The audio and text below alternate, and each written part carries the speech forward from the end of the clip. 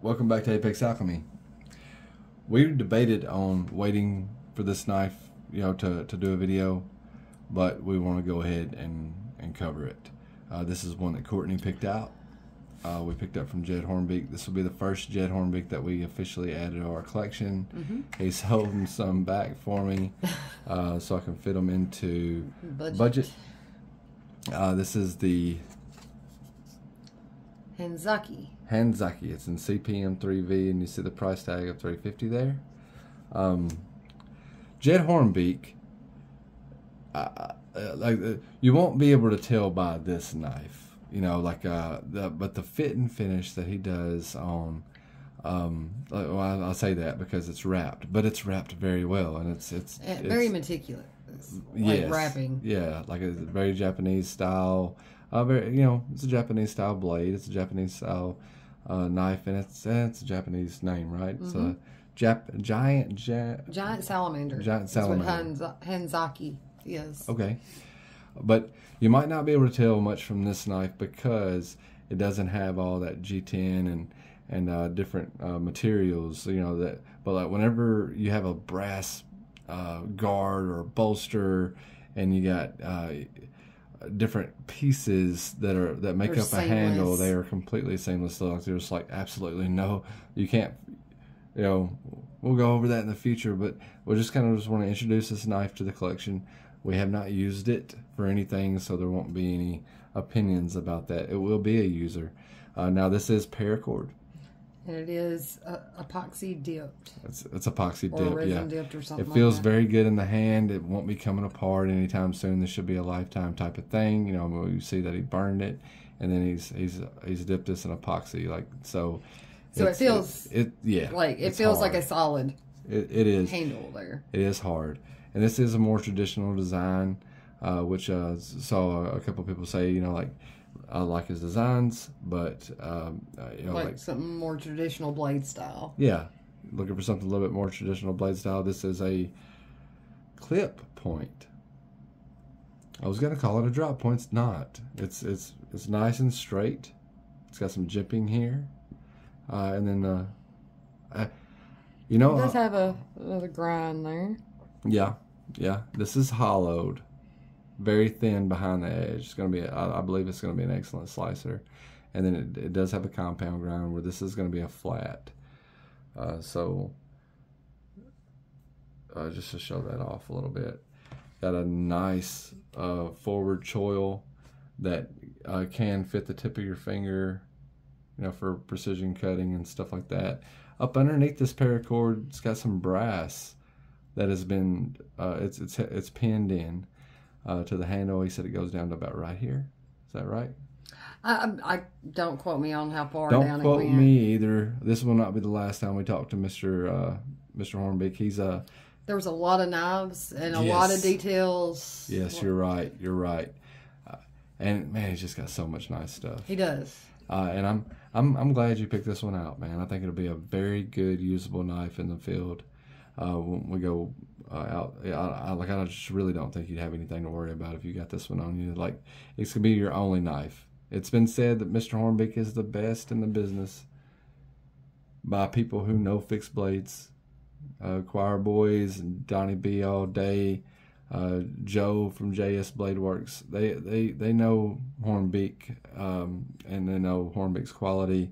Those guys test more knives than real testing. That they test more than I hope to ever aspire to test. So I definitely put my faith in their opinions, and their opinions seem to be unanimous that Mr. Hornbeak is the best in the business. And wouldn't it be just kind of crazy, like the best knife reviewers, the best tabletop knife reviewers, and the best fixed blade maker live 12 miles apart? Yeah, it would. It's interesting, really. I mean, it's a small world, as Mr. Jed Hornbeak said.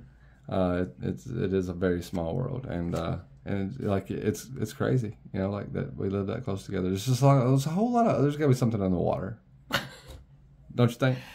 I also want to mention the sheaths. He does all these himself too. And his leather ones are immaculate. Immaculate. It is all, yes. And like whatever handle, just about every one of them I picked up that had a leather sheath, whatever the main color of the handle of the knife was, that's the color of the stitching that was going to be in the leather. He uses exotic skins. He knows every one of them. He's like, that's anaconda. This is, this is that kind of snake. That's that kind of snake. Or stingray.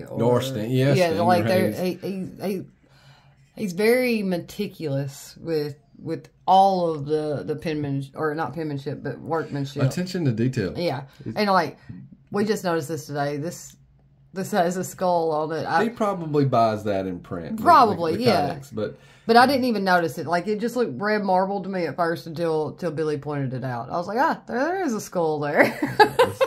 I didn't notice it either. I just noticed it today as well. It uses like this utility tech clip on the back. It's very popular with handguns. It actually does have, like two handguns there as a thing.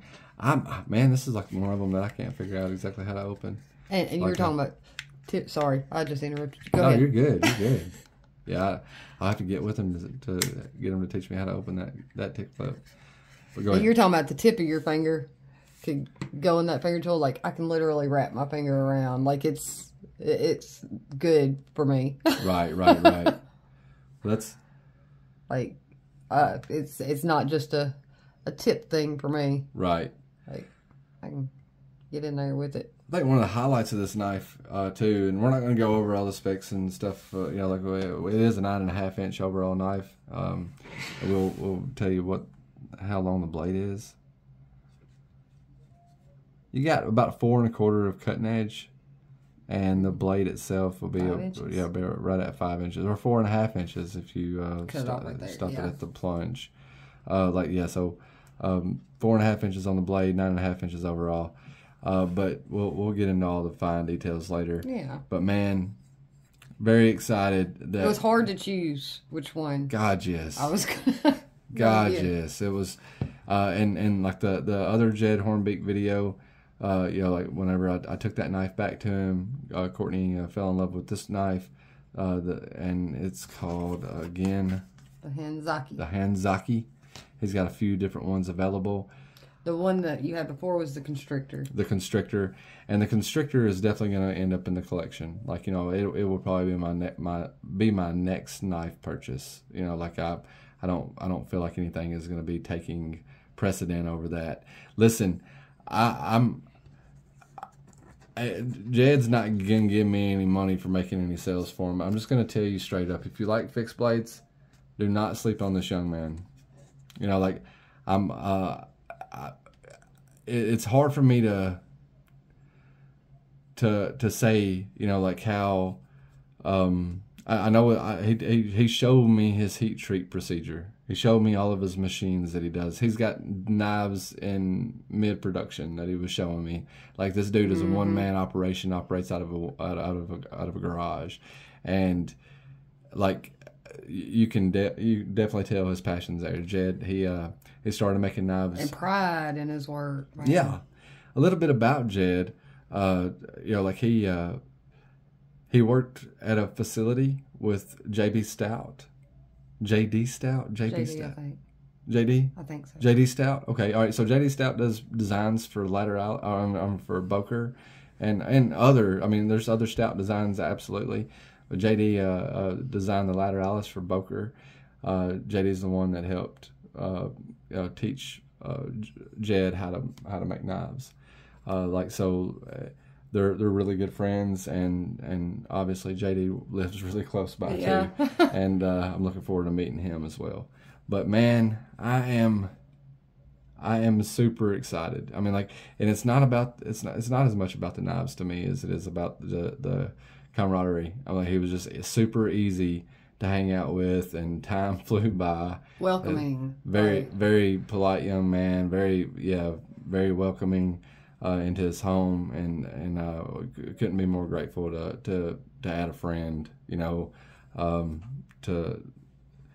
the vicinity. And regardless of that, man, I'm just saying, you know, his knives do range. He's got some really expensive stuff, but he also has some very affordable stuff. And the really expensive stuff is usually the really big stuff that is taking a lot more material and a lot more time. Absolutely. I mean, like, you know, like the Scabbard Stabber is not a cheap knife, but the Scabbard Stabber is not a lightweight knife either. No. That thing and is that taking polish, up. that was one of them polished ones, right? Man, it was hand polished. Yeah, like one of them he has hand polished, and I think you know, like I would love to have that one day if it's still there. Whenever I can afford to be able to grab that up. But yeah, you know, he definitely does a different level of work than you normally see in fixed blades. You can still tell all the hand and personal elements.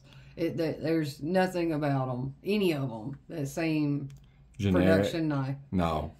Because they're not. No, they're not. They're not. And I mean, this may be one of all the colors, everything. He like personally picks out. He's very specific. Yeah. About not just a light blue, but this shade of light blue. He was telling us about a specific leather supplier that he has in New York. He was like, I was getting my leather from somebody else, and he said I had to send a bunch of leather back because I'd ordered a specific shade of blue, and they sent me a shade of blue, but it wasn't the right shade of blue, and that's not what I wanted. So I had to turn around and send all that back.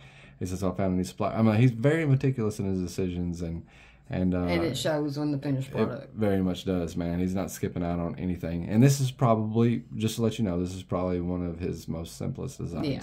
You know, like, it's not the cheapest design that he has. Like, he's got neck knives and stuff like that. But, like, this may be the most affordable 9.5-inch knife that he makes.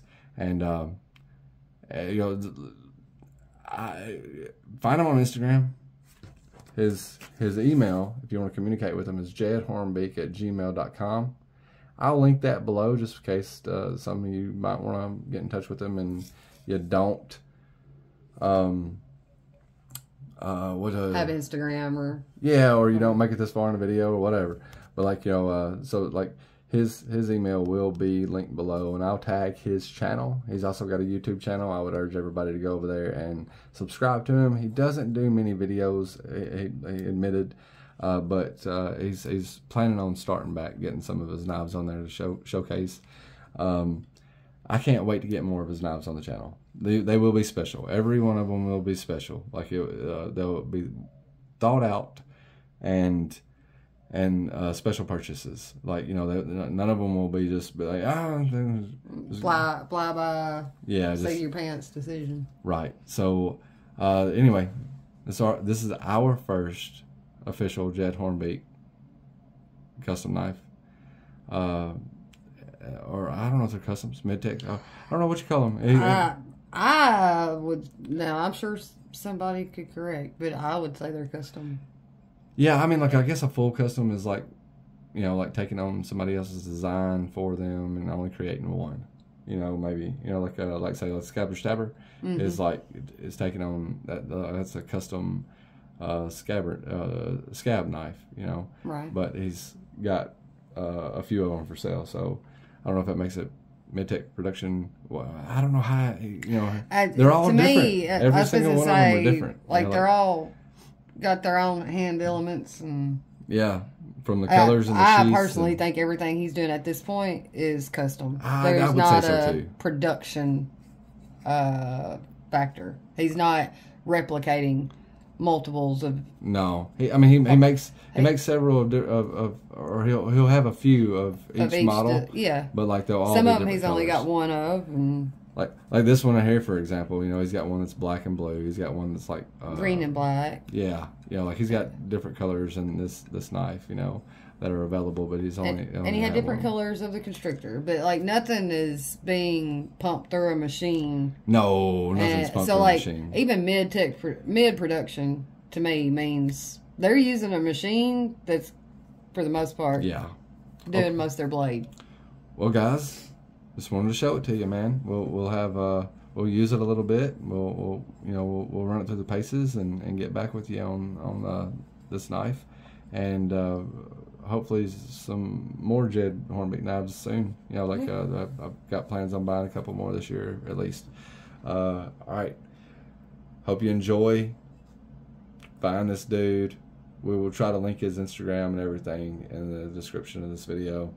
We will catch you on the flip side.